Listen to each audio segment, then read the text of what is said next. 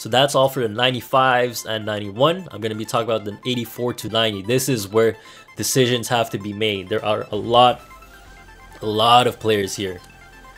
So let me start with the center position. The center position, a lot of people are selling them for cheap because everyone's getting the holiday packs where you get the defensive centers. So a lot of centers are getting thrown into the market. Basically, if you keep refreshing the centers every 30 minutes, every hour, you're always going to see new ones. So if you really want to get a cheap one, you could do that. Just be patient, get a good deal. Like, look, you could get Gobert for 10k, Whiteside for 10k. They all have the defensive badge.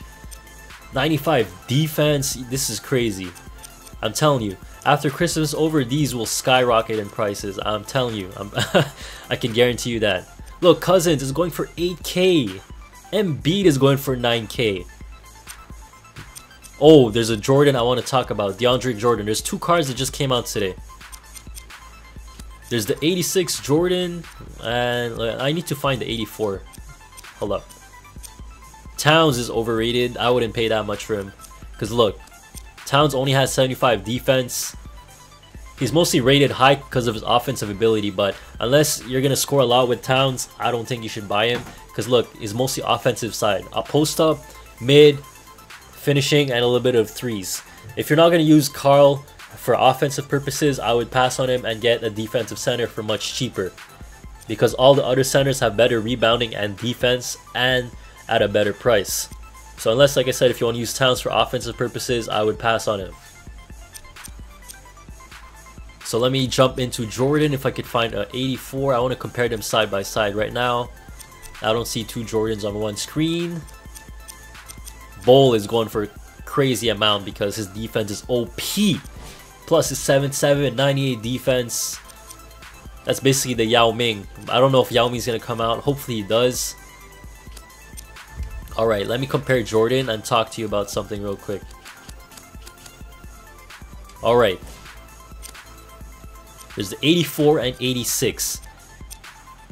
The 84, in my opinion, is much better than the 86 because he is cheaper, he has better rebounding and better defense, and he also has the badge. Compared to the other one, he doesn't have the badge, he has a silly picture, and his rebounding and defense is much lower. The only thing that's better is the speed and finishing ability, but you're not going to use DeAndre Jordan for his speed, you're going to use him for his defense. And this one has a badge. The badge is extremely helpful. Every time an opponent goes into the lane and shoots a layup or dunk, the accuracy decreases a lot. That's the description of this badge from what I read back in the day when I made a center. So I'm telling you, this badge is very overpowered. A lot of layups and dunks are going to be missed or blocked. So I would get this DeAndre Jordan over the 86. Don't get hyped up in the overall. You guys got to look at the stats and you guys got to look at the badges. Very important.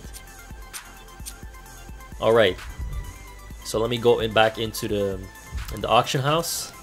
I'm sorry if this is a long video, but there's a lot of players and positions I want to talk about. Alright, let's go into... Or maybe I should separate this video into by position. Point guard, shooting guard, small forward, power forward, center, or just make one big video. Alright, let me go back into the centers because I wanted to touch on something real quick. So if you want a defensive center, go for Whiteside or Gobert. If you want offensively, you should go for Cousins, Embiid, or Karl-Anthony Towns. Do not go for the legends right now because they're ridiculously overpriced. Unless someone sells them a note for like 50k, 60k, I wouldn't pay 140 for that. You could use that 140 for a Kevin Durant, for a LeBron James, much more useful. So let me go into the power forward position. So for the power forward position, like I said, I would save up for the 93 Kevin Garnett. Way better than the 90 overall. Unless someone sells this for like 1k or 2k, I would pass on this KG. And basically that 93 Kevin Garnett is basically the best power forward you can get in terms of value for your coins, because there's so many Kevin Garnetts at 93 overall that everyone's selling it for 30k. All the other power forwards, there's not that many. That's why the price is high. For example, the 88 Anthony Davis, you're probably only going to find like 4 or 5 for like 40k, 45k. But if you go into the 93 Kevin Garnett, which is way better than this card, it's only going to go for 30k. So you save money, get a better player. So I would skip on all the 90 power forwards basically, unless you want Kevin Love who could shoot the 3, or you want the legend that you really like. I would pass on all the power forwards and just go for Kevin Garnett if you really want something in terms of value for money. So like I said, I would pass on all these players because none of them are not that good. Look, this guy has a badge, but like defensive, Like I said, if you really like some of these legends, go for it. Ibaka's going for 7k, but if you double that, you could get like 93 Kevin Garnett, 10 points higher. I'm saying just pass on all of these. Don't buy any of these players unless someone's selling for extremely cheap. Like 1k, 2k, 3k, 4k, 5k. Look, LaMarcus is going for 9k. I've seen some crazy power forwards going for 5k, 6k. That's when someone's desperate to get that 5k.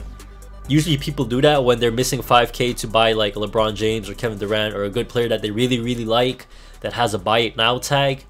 They really want to sell something extremely quick.